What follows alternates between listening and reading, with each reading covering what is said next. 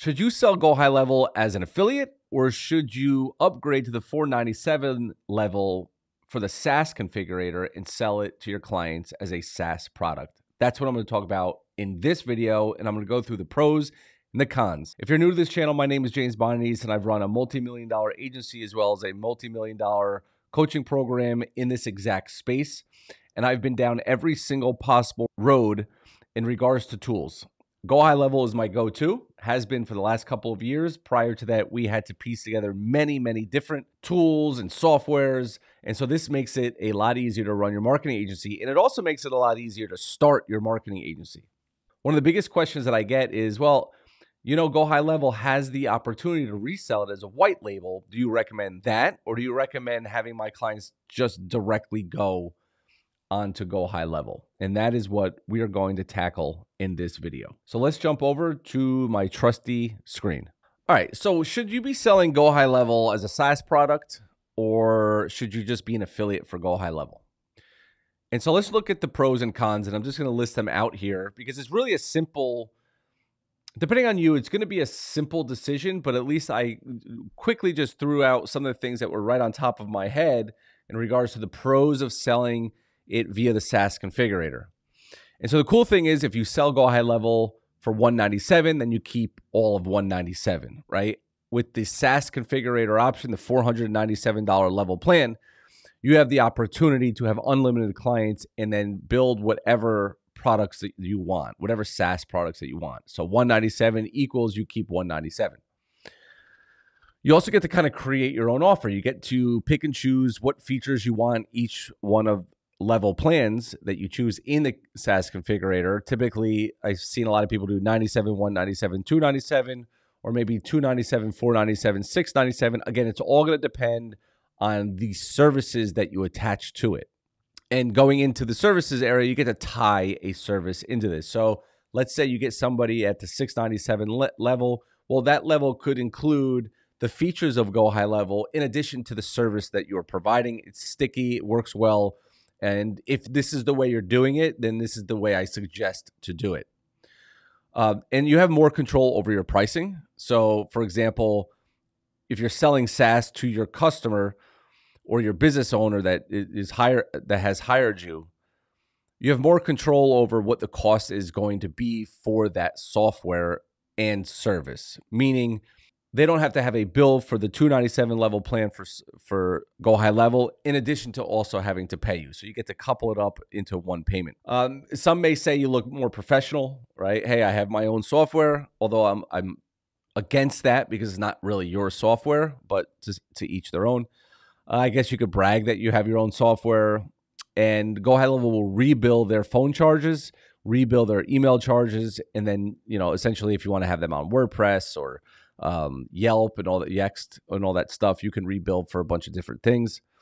And if you really want to know my thoughts on this, I'll put a video up here, and at the end of the video, you can also choose to watch that video there, because I have a pretty strong sense and stance on this, but I'm also open to always hearing other people's opinions. Okay, so let's get into the cons of it. Well, the cons of selling software as your own service and your own software, that means that you're going to have the expectation that that client is going to be utilizing the software as well. So you're going to have to support the customers. You're going to have to understand it's going to be hard to scale, because the more customers you have on a software that they are utilizing, you're going to need to hire people, right? So you're going to have training for the customers. You're going to have onboarding for the customers. You're going to have to track all the payments, track all the rebills, track all the cancels, and be on top of that. Otherwise, potentially, they could have free access, or they could lose access and be like, what the heck? Like, sorry, I didn't realize my credit card failed. I need to get into the account ASAP because I need to respond to my customers. And so you kind of have all these different arms of playing. So this would be the pros and cons for SaaS versus the affiliate side of it. And I'm sure I could list out more on both sides, but these are just the main ones that kind of popped into my head. And then now let's look at the reverse, the affiliate side versus selling it as a SaaS, meaning you're going to tell your customers just to go directly to Go High Level, and then that would be the software that they use. The pros of that is you get to leverage Go High Level support. You get to leverage the Go High Level trainings. You need less human capital because Go High Level could do a lot of the supporting. They can onboard, they will rebill, they will handle payments, and they will handle the customers to some extent. They can always, use the help chat support.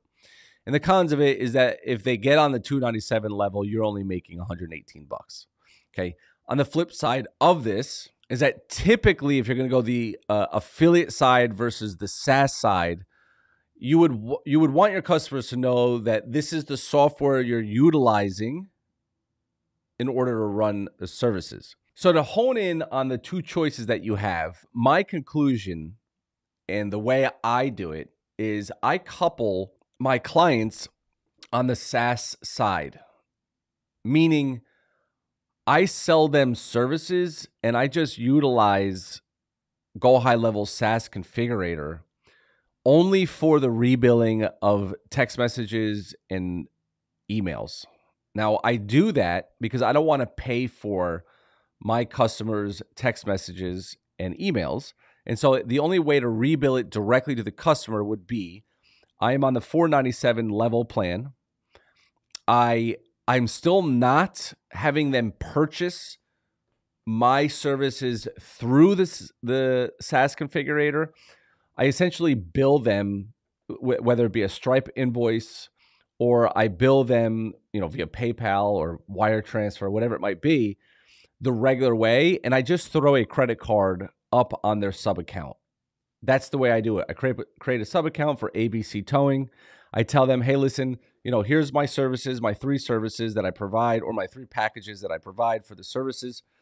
And, which one do you want? If they choose let's say the $2,000 a month one, I just say that, in addition to the $2,000 a month, we just need to get a credit card for the text messaging, voicemail drops, and for the emailing. Now, there's a caveat to that. Because in some instances, if they pick my highest level plan, I include all the charges for that. And so I would still set them up on the sub account, but it would be my credit card paying for their text messages, paying for their emails. Okay. But I'm also going to be watching it that they don't go crazy, and I'm going to have caps on it because you're allowed to do that.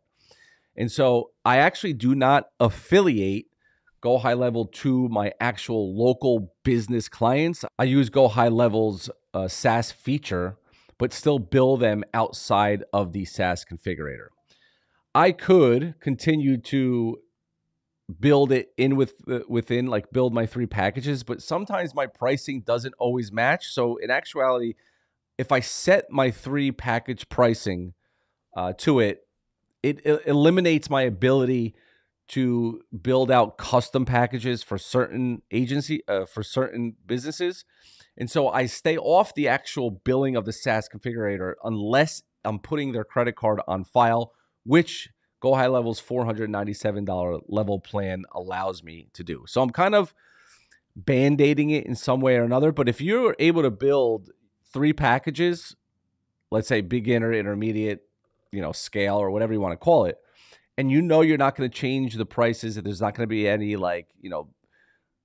different pricing features that you would do for different businesses, then you should go ahead. You should probably think about getting that $497 level plan and setting up the package pricing, build it out how you want and bill them directly through Go High Level, which will then put their credit card automatically on file for that sub account. So, there's pros and cons all different ways, but what I wouldn't do is, if you're selling, let's just make this really, really easy, lead generation Facebook ads to a client, then I would suggest that you do not affiliate them and send them directly to Go High Level.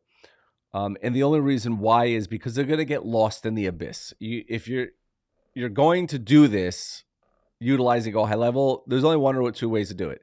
If you send them to Go High Level directly, they could get lost in the abyss. If you're going to do it the SaaS way, then you unfortunately have to upgrade to the $497 level plan. To some people, that's unfortunate. For others, it's not a big deal.